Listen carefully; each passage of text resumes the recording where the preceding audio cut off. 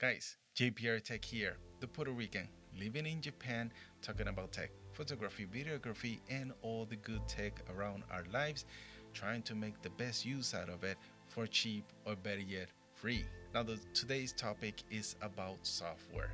Can software make our gear better? Now, as a full-time EOS-M Magic Lantern user, I can agree that software does help me use or squeeze out the best quality we can get out of this $150 camera shooting raw videos. But what about in the editing software side of things? Can software really improve the image quality even more? Well, let's find out. Roll that intro.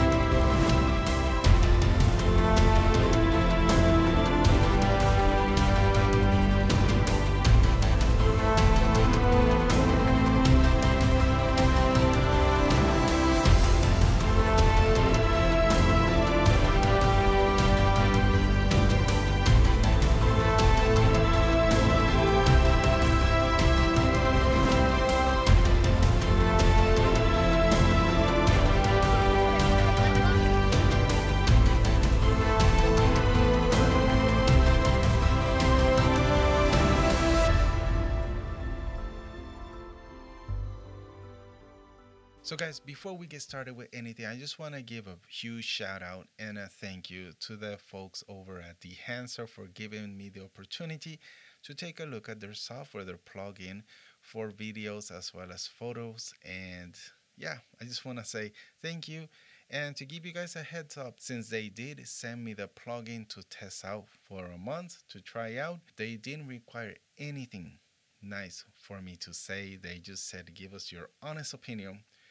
So in this video, I'm going to give you my honest opinion as a basic novice user with DaVinci Resolve. So that is also another disclaimer. I'm not a pro colorist. I'm not a professional videographer, but I do this as a hobby and as a side job. And with my hands-on experience shooting with raw DNG files and S-Log as well as F-Log with FUJIFILM, I'm going to give you my personal experience and show you my workflow on the things that I found out using this Dehancer plugin. Now, for those of you that don't know what Dehancer is basically a plugin that turns your digital footage, whether it's stills or videos, turns them into film. Guys, just as a spoiler alert, it's just pretty crazy that it does exactly that. It's almost like you're developing film. When I'm working with DaVinci Resolve, that's how I feel. I feel like I'm actually developing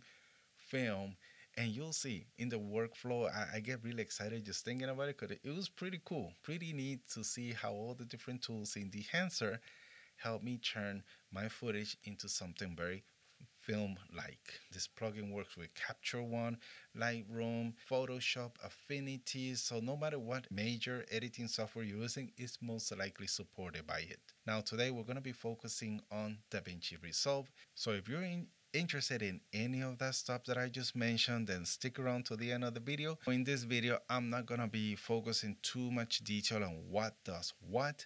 I'm basically just going to show you the workflow that I've been using or learning these past couple of weeks with my DNG files as well as my FUJIFILM log files and also the 709, the shooting with Eterna and Classic Chrome. Anything you shoot with, most likely supported by Dehancer. So I'm just going to show you how I use it in my workflow. And if it works for you, hit a thumbs up and let's get started. So guys, here we are in DaVinci Resolve and we're about to get started with this showing you my workflow. So let's go ahead and dig in, go to the color page. So you can see that I have a bunch of files. We got some DNG raw goodness from the EOS-M. We also got some XH1 footage that, as you all know, is just an 8-bit 4K camera. Well, first, let's get digging with the raw footage. For the decoding, I'm going to leave it as is. The clip is says Rec 709. That's what the MOV app exports with your raw footage. And we're just going to add a note and throw in our Dehancer Pro plugin. Yeah, and you might be shocked to see that at first. And I was too. I'm like, whoa, what is this? This is like a, what? A toy effect? Dehancer, guys. In my personal opinion, it would be nice if all the plugins were shut off or unchecked, and then as we check them we can see how they're affecting the image down below. I don't know, that's just an observation I thought, because anyway, this is what we're gonna do. We're gonna turn everything off. There you go, everything's unchecked. So if we turn off the node, it shouldn't affect the clip. Now if I'm working with DNGs, I'll leave the source as is because it is a Rec 709. Here you could play with the temperature tints, or you could actually do that later after you print the film and you see how it affects the colors. You could readjust, recolor all your temps and tints as need to. So we're gonna skip this part. The film developer, I don't touch it so much. That is if we need to boost something such as the contrast or the saturation. Film. Here we go. This way things get really nice. Enabling that, we see that our footage changed, right? So off and on. So it muted a lot of that magenta color that was just glowing everywhere on that Rec 709. It looked really ugly, but now it looks more filmic. It looks very, if I can say, it's almost like a Japanese style movie, you know, where the tints are a little bit to the greenish and the bluish color. Very cool, really awesome. But you know what? We're going to change the profile to something a little bit more balanced and pleasing for me, in my opinion, to my eyes. I like the Ultramax 400. You saw how it affected everything, became a little bit more settled than this heavy contrasty one. So Ultramax is really nice. I also like the Portra 400. It looks, again, look at that, very greenish colors. I don't know, maybe I'm just influenced here with Japan TV. But yeah, Japan TV tends to have those bluish greenish tints. So we're gonna keep the Ultramax 400, and you could play around with the push pull of this film profile, which affects the color. So if it's too blue for you, you could always turn it a little bit warmer with this level right here. But I'm gonna leave it as is because I like it. I love this blue and green we're getting. And then up next is our expand. We can expand the black points and the white points, and that's just in case you're clipping, or in this case I'm not clipping at all, so we might want to increase our white point to give it a little bit more of a pop, and the black points if you want to make the shadows really grayish, kind of like an Instagram filter, or you could give it a more contrasty heavy look. But this is not contrast, by the way, it's just the black points. Then, so I'm going to leave the black point at 0 because up next we're going to print the footage. This is like printing on paper. It's going to be the final look, how it looks. We have different prints or film simulations. I could say, I don't know if they're called simulation, but profiles, film profiles that we can select from. There's just a handful. And my personal favorites are the Fujifilm and Kodak. Both look amazing. So let's just start off with Fujifilm. I'm a little biased with Fujifilm as a Fujifilm user. Let's enable it and see how it looks. Skadoosh. There we go. Now we got Japanese TV on our hands. Looks amazing. Of course, the tree got a little bit clipped. So we're going to raise our black points a little bit, lower it just a tad. And our exposure, we're gonna raise it up a little bit, and there we go, we got better overall exposure. Now in this print tab or tool, we can actually target the white point, so we can actually select, and it will affect the overall white balance because we are changing what the white point is in this clip. So I'm going to leave it as it is because I love the greenish and the bluish tint Fujifilm has. But just to show you guys, let's see what Kodak does to this same clip. You see it's a little warmer.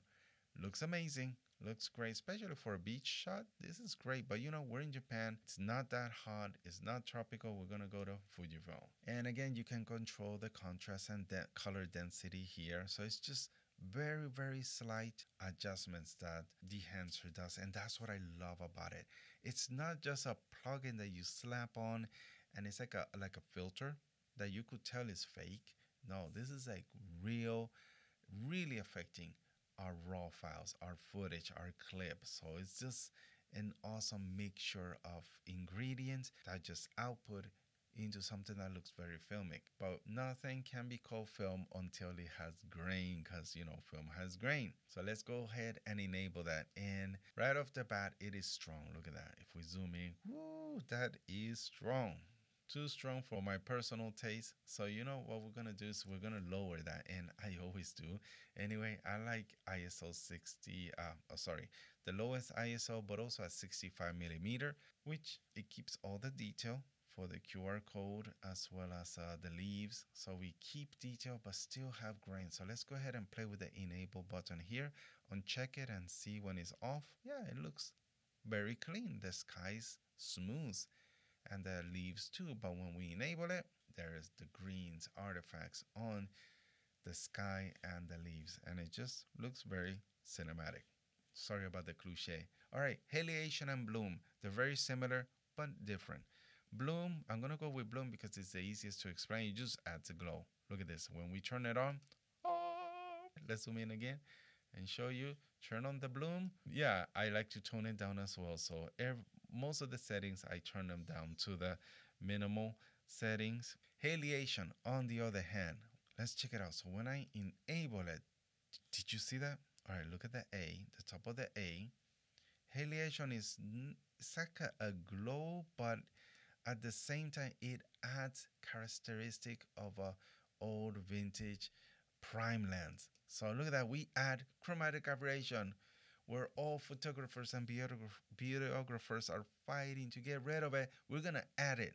Yeah, but you don't have to. If you don't want to, you could just take it off. But in my case, I'm gonna take it off because, yeah, I don't wanna add some color tints and radiation on this scene right here. That's pretty much it. We're pretty much done. That's how my workflow is. Really simple, right? And those are the settings that I basically use. Okay, guys, so right now what I'm going to do is I'm going to show you how Dehancer affect different cameras. So, okay, here we got a really rare clip. This one is a ProRes, so it's already in a log file. And if we add the edit from before, it's going to look funky, right? Look at that. It looks weird because we have to change the input source. So instead of Rec 709, we can choose a camera, and I'm going to go to our profile that we added in the MLB app, which is a Sony camera. I'm going to choose the full frame. Or how about FX3? Can we to get away? Ooh, that actually looks nice. FX3 with the S-3 Cine. Look at that. Beautiful. Look at those colors and the details. What? It's a little bit brownish, yellowish for my taste. So again, we can play with the target white up here. And or you have the temp and temp in Dehancer Pro. So you don't even have to leave Dehancer Pro to do some edits in your clip. You could use the actual built-in tools that they give you, and they give us enough to fix so many things. Last but not least, let's check out some 8-bit footage. So here is my Fujifilm X-H1. How does it do? Oh, it's not bad actually. What? All right, hang on. Let me fix the exposure. So go to our white point, bring it back up. Look at that. You save all the clipping. Doesn't clip at all. And look at that. It actually looks pretty nice. Hang on. Let's turn off Dehancer Pro. Turn it off and on. You see that? It looks so nice. Oh man, this looks awesome. How about we fix the tone, make it a little bit cooler? Because I don't know, I'm biased to the cooler colors. So there you go. We're gonna leave it at that. Actually, let's make it a little bit warm. Our tint, make it a little bit more reddish, orangey, right around there, because we got some wood colors that will look nice. There you go. Nice. Oh man, this is looking really nice. Let's try the same edits from the last clip. Ooh, that looks good. Maybe temperature is a little bit too cool. There we go. Bring the Sakura back. Perfect. Next clip. This is straight from the X-H1. Classic chrome. But we're going to add Dehancer Pro. Woo, look at that with that. Did you notice what the bloom does? Oh, this is all straight bloom. Let's have some halation. Oh, ho, ho, ho, ho. Yeah, definitely. For this scene, we're gonna leave the halation on. So look at that. So let's do again. No dehancer. Dehancer. Oh, look at the river, the creek with the bluish tint and the oh man. You see, the Dehancer Pro is not just a filter that you just slap on a clip. It enhances your image. Look at this crispy 8-bit footage, just too crispy, right? Dehancer ties. Bam. Now that looks a lot better. With the halation and the bloom, it helps soften things up a lot. All right, let's go to another clip. Oh, this is an indoor shot. It's not much different because it's so muted anyway, but yeah, it looks really, really organic. Look at the sky, how it brings back the sky, the blue. Did you see that? Look at that. No plug-in. Look at that dynamic range. Woo! Look at that. We can bring back the shadow and look how clean they are. You know, it doesn't add any noise whatsoever. Oh man, this is just awesome. I'm sorry, I'm having fun here by myself editing, but I hope you guys are too. I hope you guys are enjoying watching what we can get out of this plugin. And again, this is too warm. Let's turn it greener. Yeah, let's leave it at linear. Cause yeah, it was just too yellowy for my taste. So yeah, we're just gonna leave this at linear. How about Endura glossy paper? What does that do? Oh, we got the greenbacks. Oh, yes. Oh, we should do this for the retweeting part. Hang on, guys. I'm sorry this is so long, but you gotta admit this is fun. Just testing different settings here and there. Oh yeah, this is gonna be nice in retweeting. So let me add this, save this to my memory presets, and let's go to retweeting. Where is it? Here it is. And here we go. 3, 2, 1. Skadoosh. Whoa, nice and green. Okay, this is cool. I'm having too much fun here, guys. Sorry. But anyways, as you can see, just looks awesome. Did you notice, guys? I'm editing this on my MacBook Pro because I'm doing the tutorial. I'm recording the screen. I'm recording myself with my iPhone as well. My MacBook is working really hard, but still, it's able to use the plugin nice and smoothly, not so much lag. Of course, if I were to playback, it's gonna lag, but yeah, with just a laptop, we're able to edit on the with the Dehancer plugin.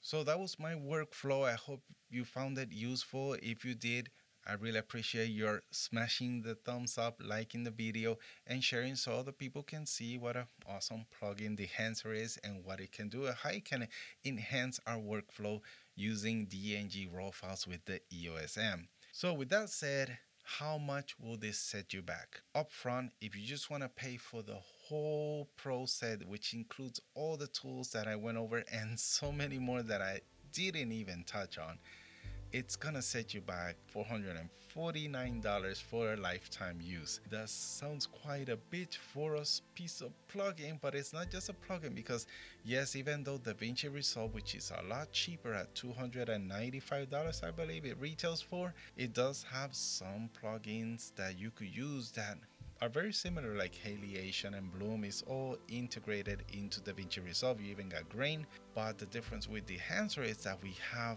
so much freedom to tweak things and just adjust things, and that's the beauty about the plugin of Dehancer. It's just straight focus, center on turning digital footage into film-like.